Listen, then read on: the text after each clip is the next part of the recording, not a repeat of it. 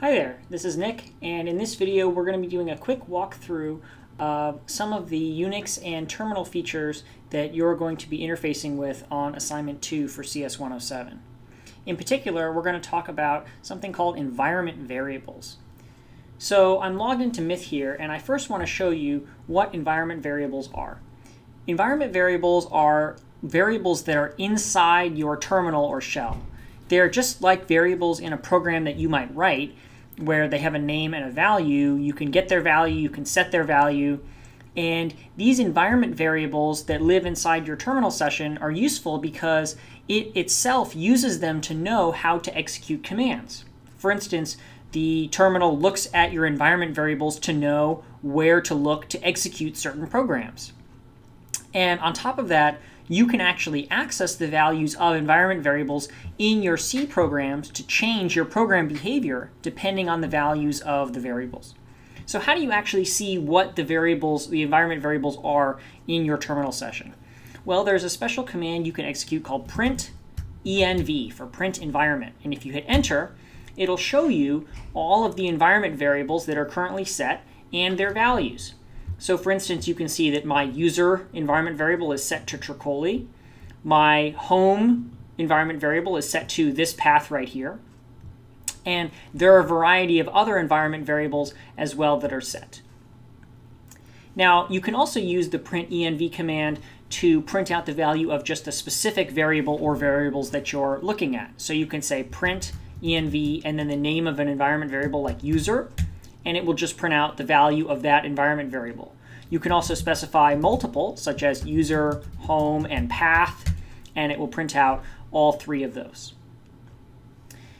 So, as I mentioned earlier, the values of these environment variables are used for the terminal or the shell to know how to execute certain programs, and you can actually write C programs that use the values of these environment variables. For instance, you could write a program that looks at the user environment variable. The user variable is actually set to be your SUNET ID when you log into the Myth machines. So you could write a C program that looks at the user environment variable and customizes behavior of the program depending on the value of that variable. So let's see how we might use environment variables in our programs. I'm going to go into a directory here, and I'm going to open a file that's empty for now called envvariables.c. Now in this file, I just have a basic empty C program. Now up until now, we've had two parameters to our main function. One is the number of command line arguments that we have been passed, and the other is those command line arguments as an array of strings. It turns out that there's actually a third parameter that you can optionally accept in your main function, which is the value of the environment variables when your program is executed. So the way that you would add this parameter, if you'd like to get this information, is you add a third parameter, which is const char star envp. Envp is an array of strings just like argv, and it's an array of strings that stores all the contents of the environment variables. So let's print out the contents of this array to see what's inside. Now you'll notice that we don't have the count of the number of elements in this array like we do for argv with argc. The way that we know how many entries are in this array is we loop through the array until we get to an entry that is null. This marks the end of the array. So we can loop over the environment variables just by saying for int I equals 0, envp I doesn't equal null. This is the special case, I++. What this says is loop where I starts at 0, keep looping until the environment variable entry at index I is null. Once it's null, we stop and increment I at each step. And inside this for loop, we're just going to print out the value of this entry. Okay, so let's save this and let's see what this program does. So we're going to I'm going to run the env variables program. And so you can see it prints out one entry per line. So this is one string in the envp array. This is a second string. This is a third string, and so forth. So you can see that each entry is name of the environment variable equals, and then the value. So these are combined into one string inside each index in the array. Okay, great.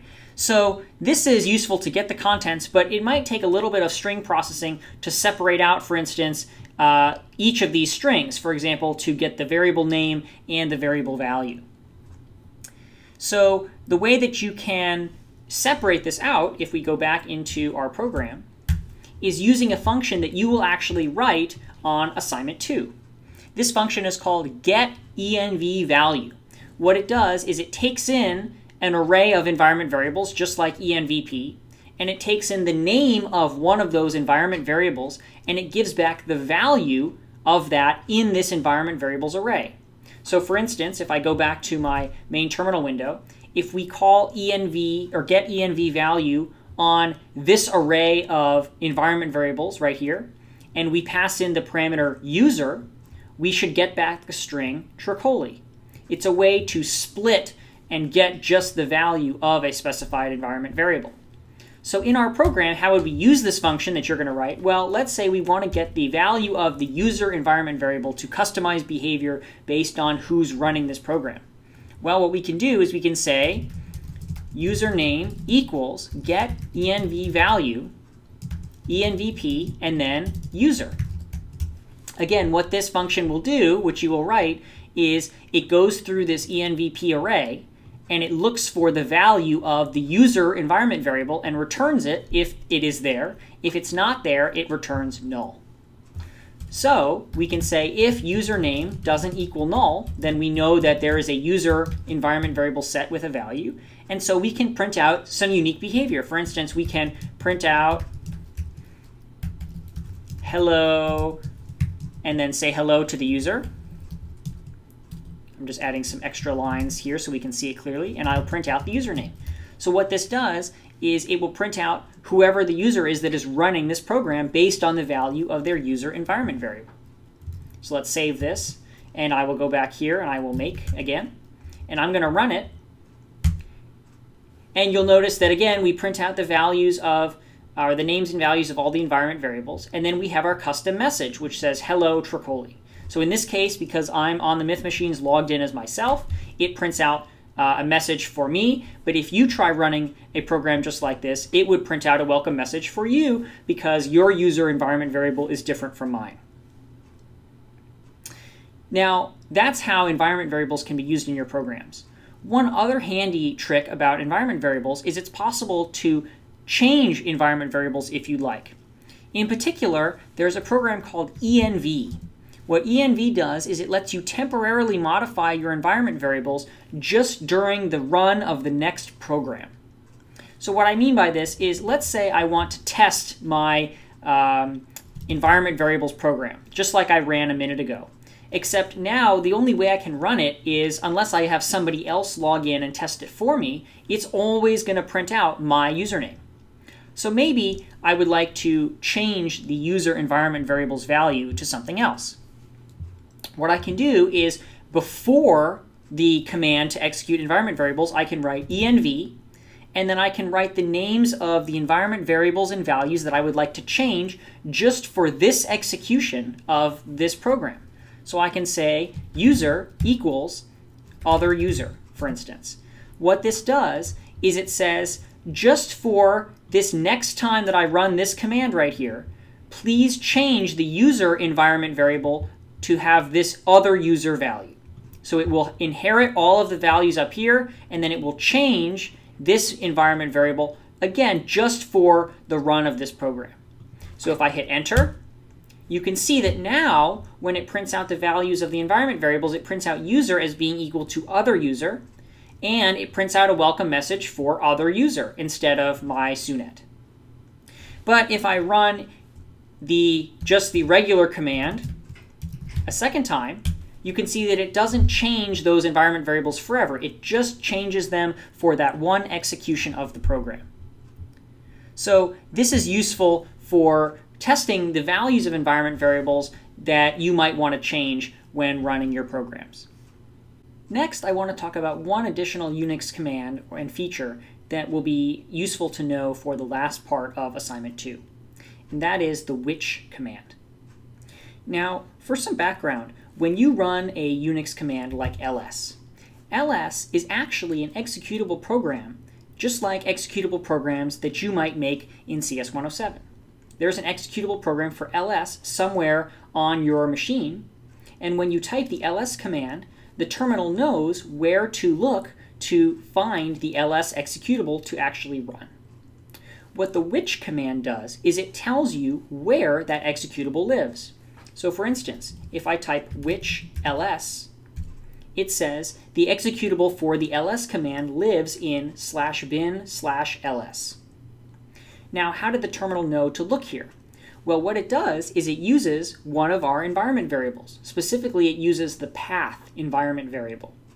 So let's print out just the path environment variable by saying printenv path. And you can see path looks like a really long string of file paths. What this is it is a colon delimited list of file paths. Specifically, it has user local sbin, or at least my path has user local sbin, and then user local bin, and then user sbin, user bin, so on and so forth. So the commas just act as delimiters between the different paths in my path environment variable. Now, what this environment variable is used for is when I type a command like ls, what the terminal does is it goes through each of these paths in my path variable and searches for the ls executable. So for instance, when I type ls, it first goes to user local sbin to look for the ls executable. If it doesn't find it, then it goes to user local bin. Then it goes to user sbin, and so on and so forth until it finds the executable for the ls command. And so that's how ultimately it finds the ls command lives at /bin/ls. You're actually going to be implementing your own version of the which command, which performs this same search but just prints out where the executable was found on the system by going through every path in the path environment variable until it finds the executable. So as another example, I can type which Python, and if I hit enter, you can see that it performs this search and it found the executable for the Python command in /user/bin/python. So that was information about Unix commands and background that you'll need to work on CS107 Assignment 2. Thanks for watching.